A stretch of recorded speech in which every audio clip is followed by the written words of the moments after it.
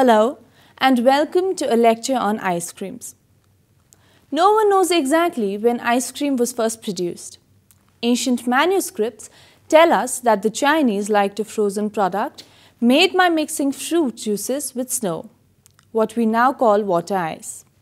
This technique later spread to ancient Greece and Rome, where the wealthy in particular were partial to frozen desserts.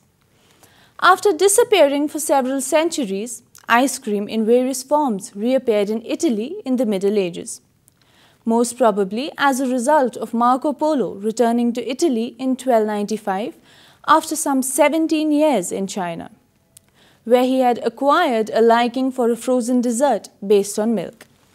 From Italy, ice cream spread through Europe during the 17th century, long remaining a luxury product for the royal courts.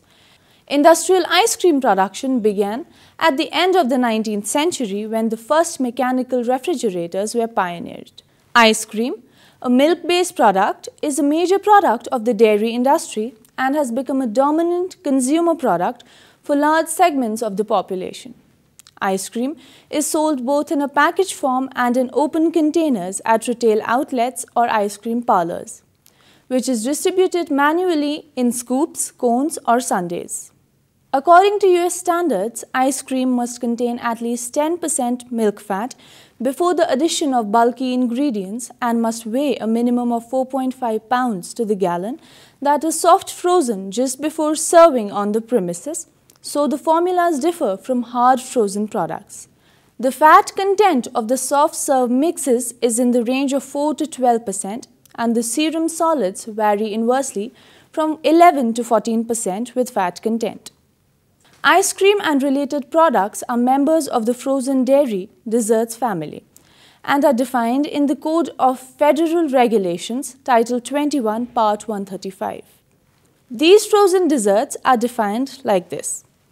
Ice cream is basically defined as that food produced as a result of freezing while stirring a pasteurized mix followed by homogenized and freezing. Ice cream can be divided into a number of categories. As legislation varies from one country to another, the following should be regarded as a guideline only. The fat content of ice cream typically determines the category to which it belongs. In some countries, fat content has to exceed 9% to qualify for the ice cream category. Below this level, the product is typically called milk ice, whereas ice cream with more than 12 to 13% fat is often categorized as either luxury or premium. The fat can be either of animal or vegetable origin. If the latter, legislation in a number of countries dictates that the product cannot then be called ice cream, but must be labeled, for example, non-dairy ice cream. In Denmark, the special term ermol has to be used. Some of the types of ice creams are reduced fat ice cream. It contains at least 25% less total fat than the referenced product. Light ice cream. It contains at least 50% less total fat or 33% fewer calories than the referenced product. Low fat ice cream. It contains a maximum of 3 grams of total fat per serving. Non-fat ice cream. It contains less than 0.5 gram of total fat serving. Now, let us move over to the composition of ice cream. An ice cream contains milk fat 10% to 16% or greater than 10% by legal definition and usually between 10% and as high as 16% fat in some premium ice cream. Milk solid not fat 9% to 12%, also known as serum solids, contains the proteins caseins, whey protein, and carbohydrates found in milk. The SNF contains on average dry weight basis 38% proteins, 54% lactose, and 8% ash, including calcium 1.38%, phosphorus 1.07%, potassium 1.22%, and sodium 0.7%. Sweeteners 10% to 14%. It is usually a combination of sucrose and glucose-based corn syrup sweeteners. Emulsifiers and stabilizers 0.5% to 0.25%. and water 55% to 64%. Let us now go through each of these ingredients in detail. Fat. Fat makes up about 10 to 15% of an ice cream mix and may be milk or vegetable fat. Milk fat or fat in general, including that from non-dairy sources, is important to ice cream because of these reasons. Number 1, it increases the richness of flavor in ice cream. Number 2, produces a characteristic smooth texture by lubricating. Number 3, helps to give body due to its role in fat destabilization. Number 4, aids in good melting properties due to its role in fat destabilization. Number 5, aids in lubricating the freezer barrel during manufacturing. Milk fat is used in the form of whole milk, cream, butter, or anhydrous milk fat. Sometimes, the milk fat is replaced by vegetable fat, hydrogenated coconut oil, and palm kernel oil. The blends of oils are often used in ice cream manufacture. Selection takes into account physical characteristics, flavor, availability, stability during storage, and cost. The use of vegetable fat in ice cream is regulated by legislation in many countries. During freezing of ice cream, the fat emulsion which exists in the mix will partially destabilize or churn as a result of the air incorporation, ice crystallization, and high shear forces of the blades. This partial churning is necessary to set up the structure and texture in ice cream, which is very similar to the structures in whipped cream. Emulsifiers are used to promote this destabilization process. Duplicating this structure with other sources of fat is difficult. In various parts of the world, vegetable fat are used extensively as fat sources in ice cream.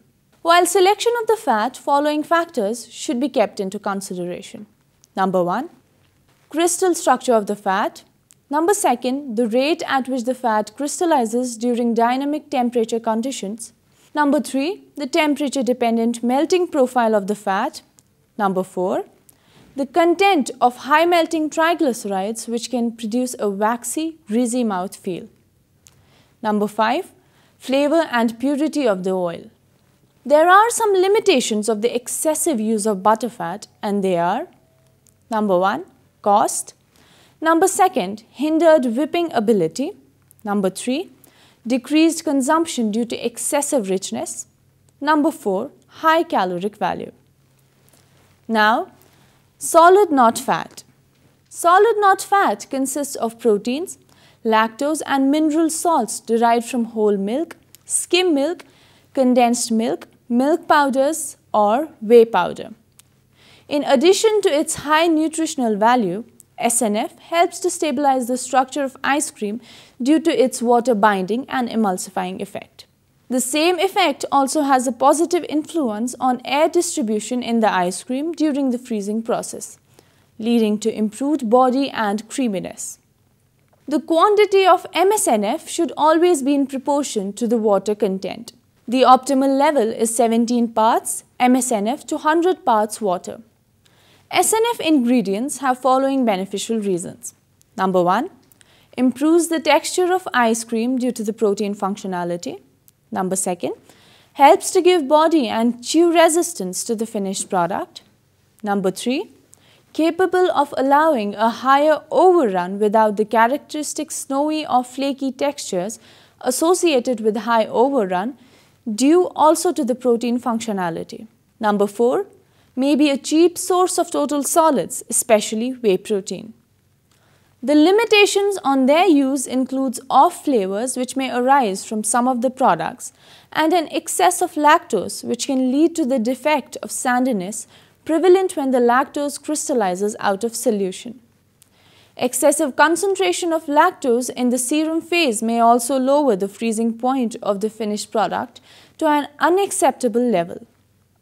The best sources of the serum solids include sweetened condensed whole or skimmed milk, frozen condensed skimmed milk, buttermilk powder or condensed buttermilk, condensed whole milk or dried or condensed whey. Superheated condensed skimmed milk with high viscosity is sometimes used as stabilizing agent. Further, The proteins, which make up approximately 4% of the mix, contribute much to the development of structure in ice cream, are emulsification properties in the mix. Whipping properties in the ice cream, water holding capacity, leading to enhanced viscosity and reduced iciness. The lactose crystallization due to a decrease in temperature favors slow crystallization insofar as it increases the viscosity, reduces the kinetic energy of the particles, and decreases the rate of transformation from beta to alpha lactose. Supersaturated state can exist. However, due to extreme viscosity, and it is likely that much of the lactose in ice cream is non-crystalline, stabilizers help to hold lactose in supersaturated state due to viscosity enhancement.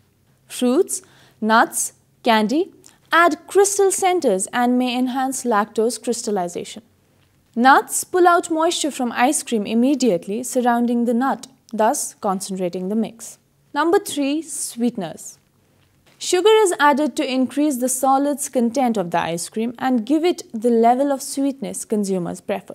Ice cream mix normally contains between 12 to 20% sugar. Many factors influence the sweetening effect and product quality, and many different types of sugar can be used, such as cane and beet sugar, glucose, dextrose, and invert sugar. The consistency of the ice cream can also be adjusted by selecting different types of sugar. In the production of sugar-free ice cream, sweeteners are used to replace sugar. Aspartame, sorbitol, and glycerol or mannitol are the most commonly used sweeteners and are applied in conjunction with the bulking agents such as maltodextrin. Sweeteners improve the texture and palatability of the ice cream, enhance flavors, and are usually the cheapest sources of total solids. In addition, the sugars, including the lactose from the milk components, contribute to a depressed freezing point so that the ice cream has some unfrozen water associated with it at very low temperatures, typical of their serving temperatures, that is, -15 to -18 degrees Celsius. Without this unfrozen water, the ice cream would be too hard to scoop. Sucrose is the main sweetener used because it imparts excellent flavor. It has become common in the industry to substitute all or a portion of the sucrose content with sweeteners derived from corn sugar. This sweetener is reported to contribute a firmer and chewier body to the ice cream, is an economical source of solids, and improves the shelf life of the finished product. Number 4. Emulsifiers and stabilizers. Emulsifiers and stabilizers are typically used as combined products at dosages of 0 or 5% in the ice cream mix. Traditionally, these products were produced by dry blending, but nowadays, integrated products are preferred due to their high performance and improved storage stability. Emulsifiers are substances that assist emulsification by reducing the surface tension of liquid products. They also help stabilize the emulsion during the homogenization process by creating smaller, more uniform fat globules. The emulsifiers are a group of compounds in ice cream that aid in developing the appropriate fat structure and air distribution necessary for the smooth eating and good meltdown characteristics desired in ice cream. Since each molecule of an emulsifier contains a hydrophilic portion and a hydrophobic portion, they reside at the interface between fat and water. As a result, they act to reduce the interfacial tension or the force which exists between the two phases of the emulsion. This causes a desorption of protein from the fat droplet surface, which promotes a destabilization of the fat emulsion, leading to a smooth, dry product with good meltdown properties. The original ice cream emulsifier was egg yolk, which was used in most of the original recipes. Today, two emulsifiers predominate most ice cream formulations. Number 1, mono and diglycerides. They are derived from the partial hydrolysis of fats or oils of animal or vegetable origin. Number 2, polysorbate 80. A sorbitan ester consisting of a glucose alcohol molecule bound to a fatty acid, oleic acid, with oxyethylene groups added for further water solubility. Other possible sources of emulsifiers include buttermilk and glycerol esters. All of these compounds are either fats or carbohydrates, important components in most of the foods. A stabilizer is a substance that has the ability to bind water when dispersed in a liquid phase. This is called hydration and means the stabilizer forms a matrix that prevents the water molecules from moving freely. Generally speaking, there are two types: protein in the form of gelatin and carbohydrates including seaweed colloids, hemicellulose, and modified cellulose compounds. Stabilizers are used in ice cream production to increase the viscosity of the mix and create body and texture. They also control the growth of ice crystals and improve melting resistance. The functions of stabilizers in ice creams are: number 1, in the mix, to stabilize the emulsion to prevent creaming of fat, and in the case of carrageenan, to prevent serum separation due to incompatibility of the other polysaccharides with milk proteins, also to aid in suspension of liquid flavors. Number 2, the ice cream at draw from the scrapped surface freezer, to stabilize the air bubbles and to hold the flavorings, for example ripple sauces, in dispersion. Number 3, in the ice cream during storage, to prevent lactose crystal growth and retard or reduce ice crystal growth during storage, also to prevent shrinkage from collapse of the air bubbles and to prevent moisture migration into the package. Number 4, in the ice cream at the time of consumption, to provide some body and mouthfeel without being gummy and to promote good flavor release. Limitations of the stabilizers include production of undesirable melting characteristics due to too high viscosity, excessive mix viscosity prior to freezing, and contribution to a heavy or chewy body. The stabilizers in use today include locust bean gum, soluble fiber of plant material derived from the endosperm of beans of exotic trees grown mostly in Africa. Locust bean gum is a synonym for carob bean gum, to the beans of which were used centuries ago for weighing precious metals. Guar gum, from the endosperm of the bean of the guar bush, a member of the legume family grown in India for centuries and now grown to a limited extent in Texas. Carboxymethyl cellulose, derived from the bulky components or pulp cellulose of plant material and chemically derivated to make it water soluble. Xanthan gum. This gum produced in culture broth media by the microorganism Xanthomonas campestris is an exopolysaccharide used to a lesser extent. Sodium alginate. It is an extract of seaweed, brown kelp, also used to a lesser extent. Carrageenan. Carrageenan, an extract of Irish moss or other red algae originally harvested from the coast of Ireland, the village of Carrageen, but now most frequently obtained from Chile and Philippines. Each of the stabilizers has its own characteristics, and often two or more of these stabilizers are used in combination to lend synergistic properties to each other and improve their overall effectiveness. Guar, for example, is more soluble than locust bean gum at cold temperatures. Thus, it finds more application in HTST pasteurization systems. Carrageenan is not used by itself, but rather it is used as a secondary colloid to prevent the weighing off of mix, which is usually promoted by one of the other stabilizers. Gelatin, a protein of animal origin, was used almost exclusively in the ice cream industry as a stabilizer, but has gradually been replaced with polysaccharides of plant origin due to their increased effectiveness and reduced cost.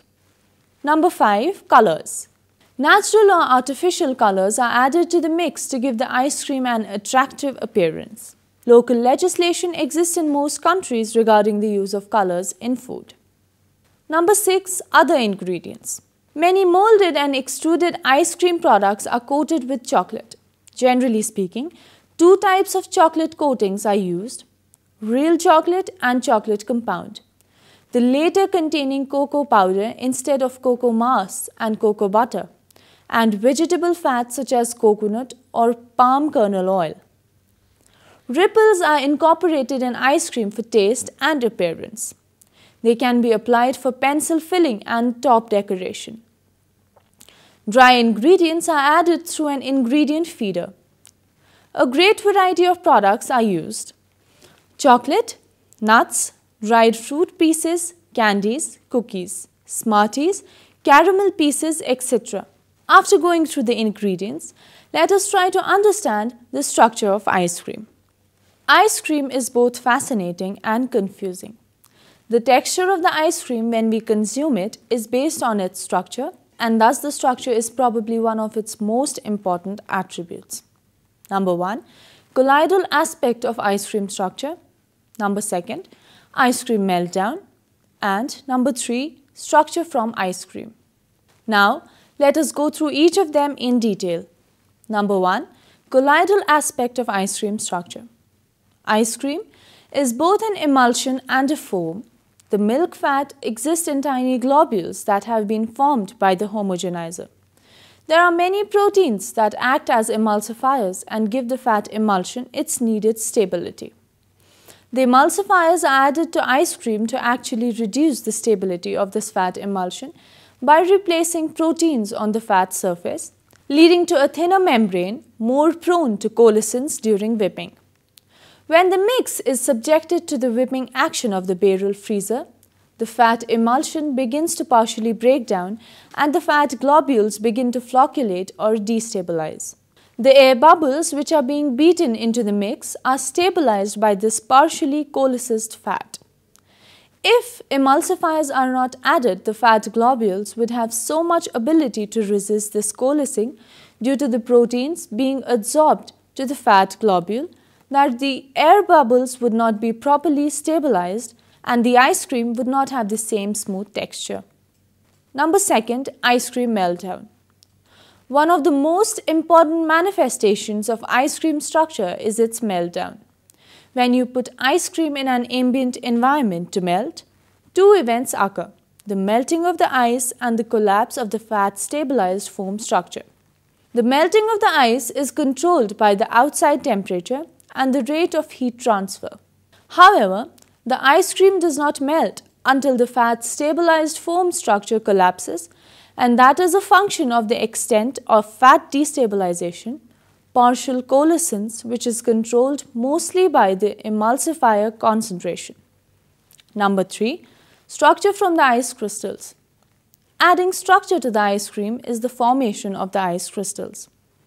Water freezes out of a solution in its pure form as ice. In a sugar solution such as ice cream, the initial freezing point of the solution is lower than 0 degrees Celsius due to these dissolved sugars. This is mostly a function of sugar content of the mix.